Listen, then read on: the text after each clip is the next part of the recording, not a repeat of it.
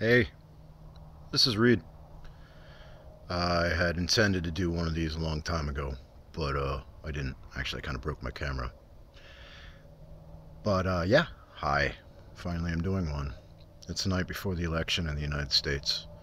I'm terrified.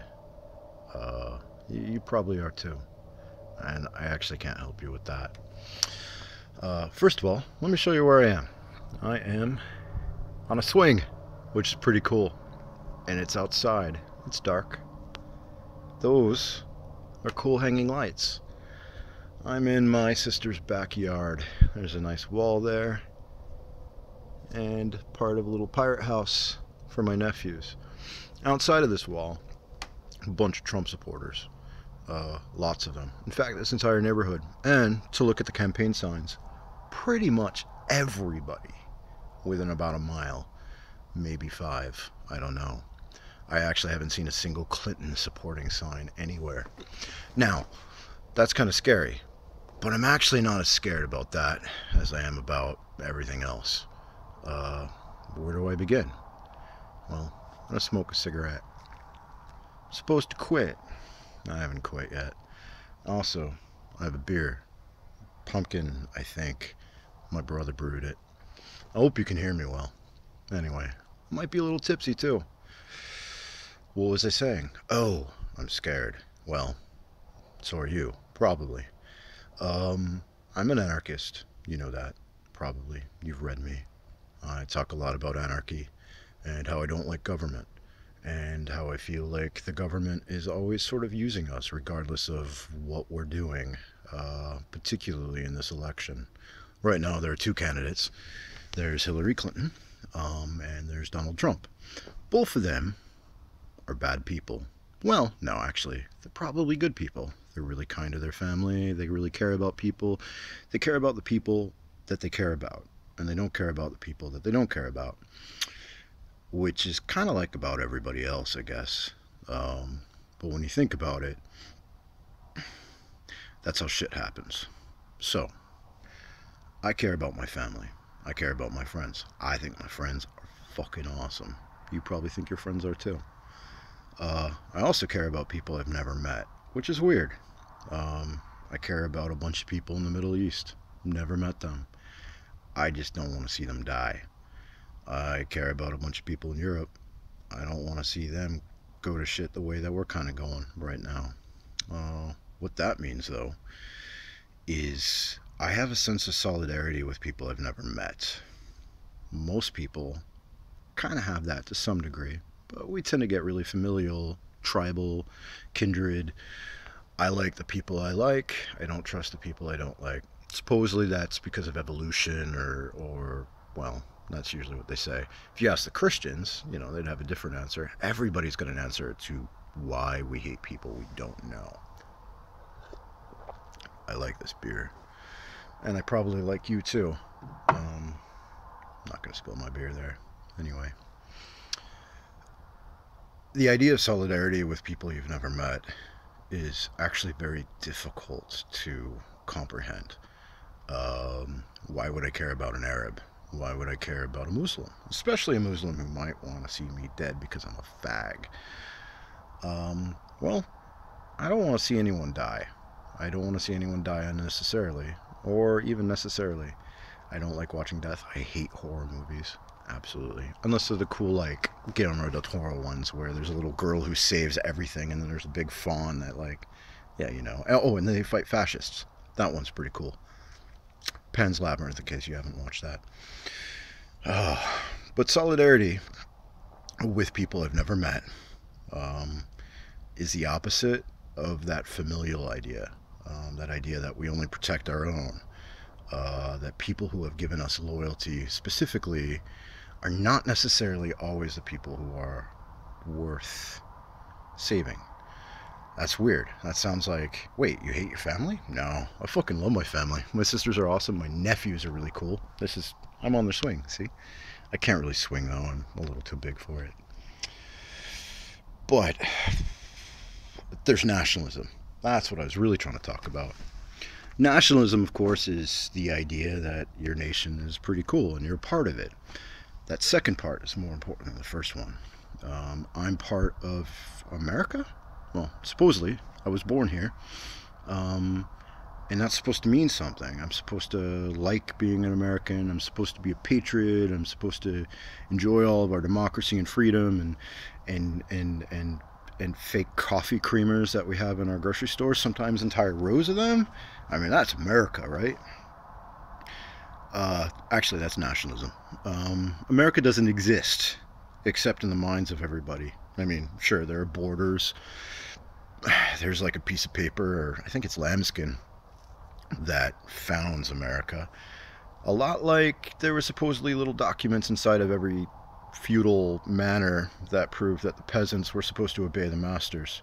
Nothing really changes. I mean, the Bible, that's proof that you're supposed to obey God and the priests and all of that. That's all shit, you know. Somebody wrote something and told us that that means something, and because it was collectively agreed 200, 300, 1,000 years ago, that's the way things are supposed to be. That document, the Constitution, that's right, it's called that. Constitution, by the way, I mean, a constitutional is when you go for a walk. Go have a constitutional if you're British. Or you like to be drunk and say British stuff. I'm gonna light my cigarette. I should really quit. But honestly, this shit's stressing me out. Anyway, where were we? Nationalism. America doesn't exist except in your head. And then there's some cops and some military and some tax collectors like the IRS and a bunch of congressmen and senators and maybe even a female president who all are very certain that America does exist.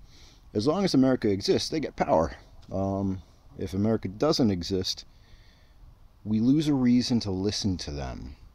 The only reason that we'd actually listen to them, if America didn't exist, is if they put a gun to our heads, or they were physically giving us things like, hey, here's some money, here's some beer, here's some cigarettes, here's a place set, here's some rights, here's some protections, here's some food, you know, like warlord stuff.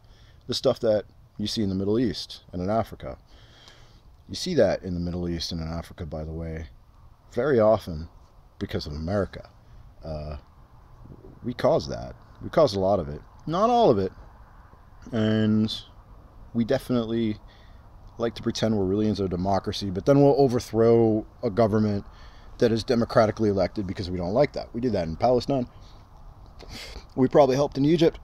We really liked Mubarak, by the way. And we do that like crazy in South America. That's Republicans, that's Democrats. Democrats are actually really good at South America. They are incredibly good at fucking up South America. Not so good at the Middle East. That's what we need Republicans for. But in both cases, they're always meddling with other things in the name of the nation, which, by the way, America, that's us, supposedly, if you're American. They're doing it on our behalf, usually to get oil, because if there's oil or uranium, especially in South America, then America will do really well. And if America does really well, they get more power, and we get nice stuff that the rest of the world doesn't get, like entire rows of coffee creamer that are all fake. You know the first ingredient on those is corn syrup solids? It's pretty weird. By the way, it's also the same ingredient in a lot of baby formula. Yeah, Nestle rocks. Anyway, so we're talking about nationalism. The nation exists in our head, and we do little rituals to make it happen. In fact, today, well, yeah, it's today now, we're going to vote. Well, most of you are going to vote. Some of you are not going to vote. I'm not going to vote. Some people are angry about that. Sorry, guys and girls and people and awesome people and people who don't like me. I don't know. Sorry. But actually not sorry, because I don't believe in America. In the same way I don't believe in the Christian God either. I don't believe in capitalism. Don't really believe in Santa Claus. I do believe in some stuff that most people don't, like gods who keep showing up a whole lot the last few days, kind of trying to warn me about stuff. And I don't know what to do about that, except just kind of light more candles. Yeah. So, but America exists because we make it exist. We manifest it like magic. Actually, it's an idea, and then we make it happen.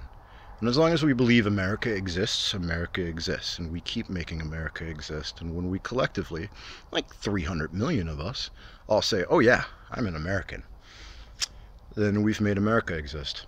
That, by the way, is the exact same way that the Catholic Church worked. That's how Christianity works. That's how every single massive, large religion has ever gained power over people, regardless if it's monotheist or polytheist. Hell, Rome was awful. They gain power because we agreed to give them power, and a lot of that is we give them our power, our magic power, our imagination, our manifestation.